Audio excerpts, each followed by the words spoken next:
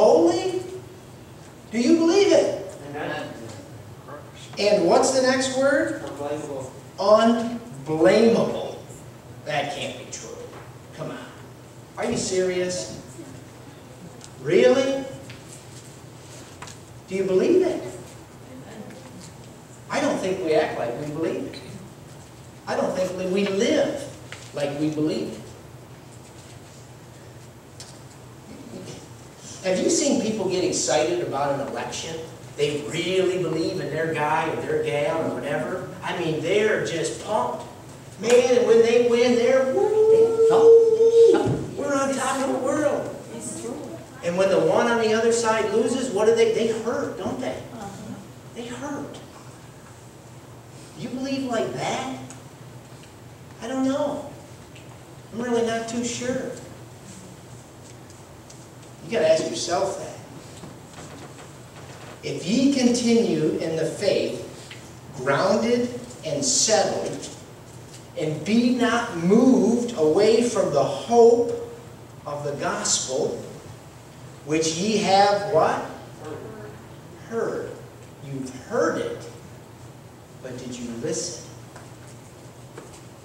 And which was preached to every creature which is under heaven, whereof I, Paul, am made a minister.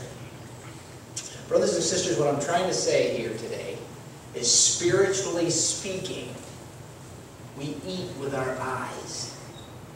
Okay? We eat with our eyes. Are your eyes open?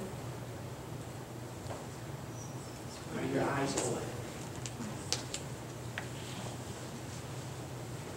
God has a voice, and He wants to speak to you. Sometimes it's not audible, but He does speak. Sometimes it is audible. God has mysterious ways. But if you are not listening, how can you hear? And if God speaks to you through whatever way that He chooses, and then you listen to the devil's words and think, oh, I didn't really hear that. Or they didn't really say that. Because you've been praying about something, and somebody out of the blue walks up to you and says exactly, you know that that came from God, and you walk away and talk yourself out of the fact that that just even really happened because a total stranger came up to you. Oh, that didn't happen. Do you do that? Do you allow yourself stinking thinking? Because that's what it is. It's stinking thinking when we don't believe this word that God has given us.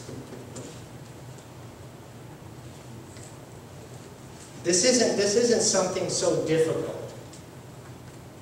It's so like, oh, we gotta unwrap all this stuff, and there's all this mystery here. I'm not saying that there isn't magnificent mystery in the Bible, because there is. There's diamonds in here we haven't even begun to mine out yet. But God's waiting for a generation that He can hand them to. Because if you don't think His coffers are full of shining diamonds, do you know what a diamond is, brothers and sisters? It's a piece of coal that was able to put up with the pressure. All the pressure. How well do you handle the pressure? Jesus took more pressure than He will ever ask you to go through. More pressure than you could ever even imagine. You don't even have the capacity, brothers and sisters, and I'm talking about me too, to understand what He went through.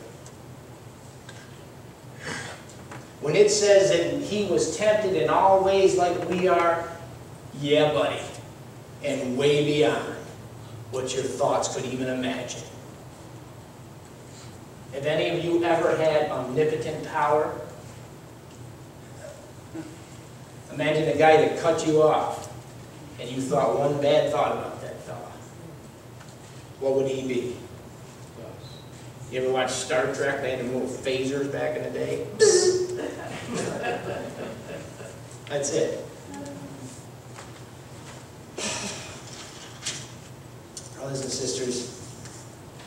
We need to get right. That's the way it is. We need to get right. We need to believe God. It's just that simple. How much more can He do than He's done? What other could He give you? There's people that are fighting. They want something more than what this precious book gives us. But brothers and sisters, like I shared with that fine gentleman, you know, you can have the oil in the lamp. You can carry it around with you everywhere you go. Brothers and sisters, if you don't have this oil in your vessel, you have no light. This word is alive. Sharper than any two-edged sword, it says. What does it say? Cutting to the very dividing of what? The bone marrow? You know where that is? You know where your bone marrow is? It's deep in the heart of who you are. Without that, you crumble.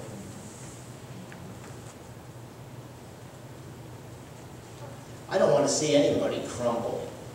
I want to see us all get right, including myself. I don't know about you guys, but I struggle a terrible battle every single day. It's like my buddy B says. He says, we have nothing, we are nothing, and we give nothing. That's exactly it. I love when B says that. But God is everything, He has everything, and He gives everything. And He wants to give to you more than you're willing to accept, more than you're even willing to ask. I know this church was closed the other day for last Sabbath, but this is a pretty good structure. This should be a safe place. This ought to be a place for people to go. And if we're going to build a new church, you know, I don't even want to be here for a few more years, but if we're going to build, we're supposed to build in a way that it's going to last, right? So we ought to build a place that's a structure that can stand, where we don't have to keep away, but we can come to. Maybe even a place that has a generator.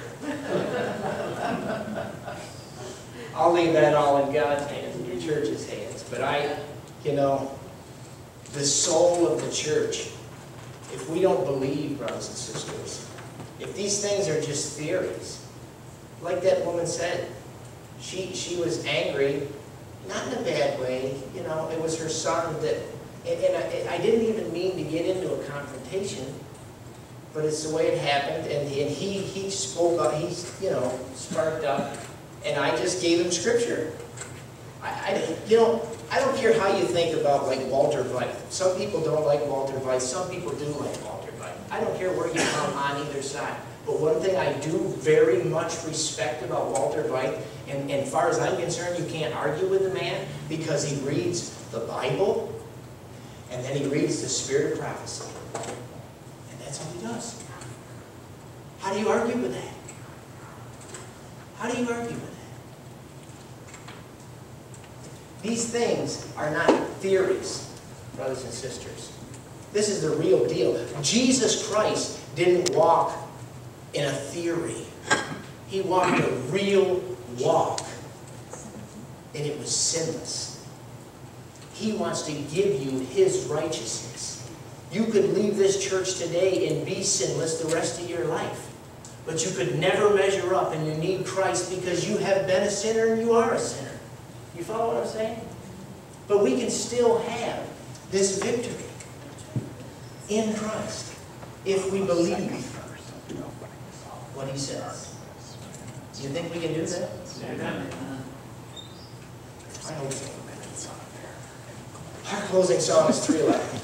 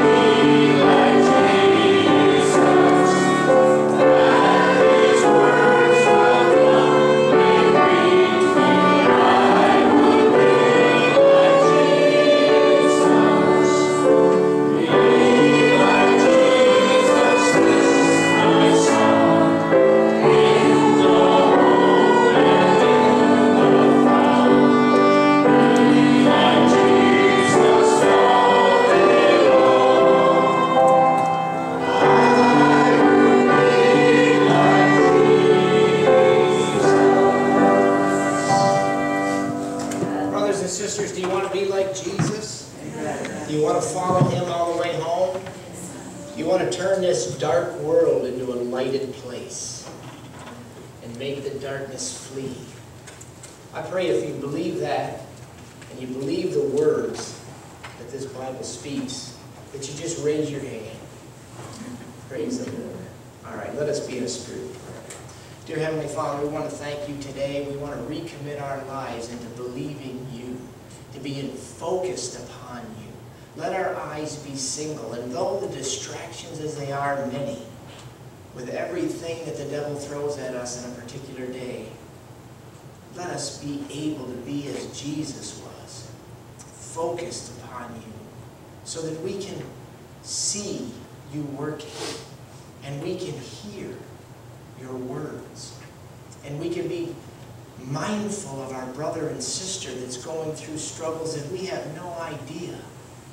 You know, we're so quick to judge people.